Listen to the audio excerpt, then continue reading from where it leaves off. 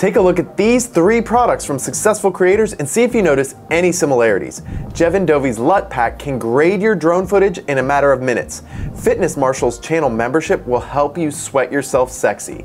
And Justin Rhodes' membership site promises that you can homestead. So what did you see? There are a number of things that you might notice, but what I see is that these creators aren't selling you a product.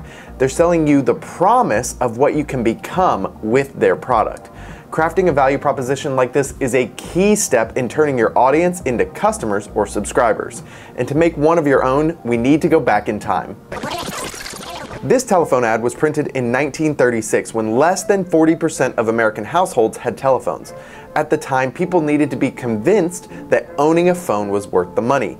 What AT&T didn't do in this ad is talk about the features of the phone, like how you could now call someone without the help of an operator. Wow. In fact, if you notice, the phone is barely in the picture at all. Instead, they make a promise to us, the readers. Always be there by telephone.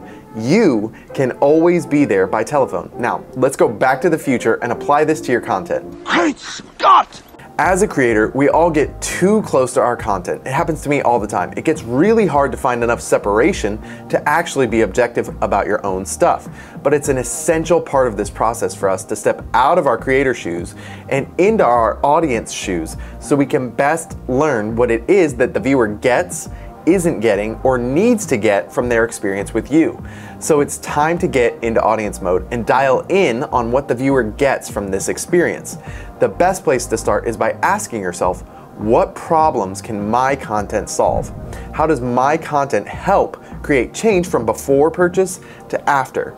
This change could be helping people get stronger, teaching a new skill, or making people laugh. Even entertainment content has a unique value proposition. An action comedy is going to provide a very different experience than, let's say, a period romance. To quickly summarize a value proposition, you can use this formula. We help X do Y by doing Z.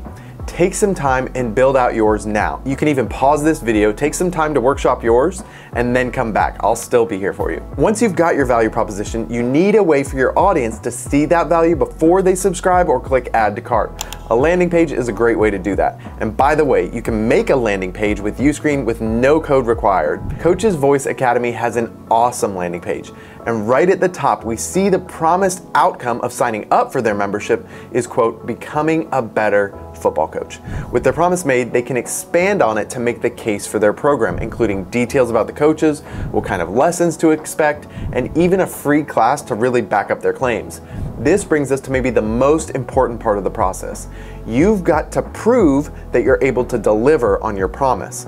YouTube is a great place to show that proof and then funnel people to your own site when they want more.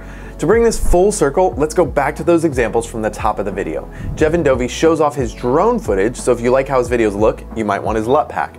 Fitness Marshall posts free 3-minute song workouts as a preview of what you'll get from a membership. Justin Rhodes has daily vlogs that prove he knows his stuff about homesteading while letting you feel like you're hanging out with a friend. And I'm telling you that you'll get more free tips for monetizing your content by subscribing to our channel here on YouTube when you click the red button below. And we'll prove it with the video on screen right now. Thanks so much for watching. I'll see you next time.